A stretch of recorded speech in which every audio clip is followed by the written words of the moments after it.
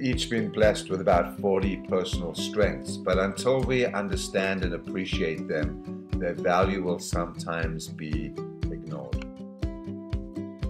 Acceptance. The successful people of this world take life as it comes. They just go out and deal with the world the way it is. Accountability. The guy who complains about the way the ball bounces is usually the guy who dropped it in the first place.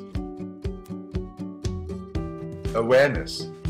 The eye sees only what the mind is prepared to comprehend.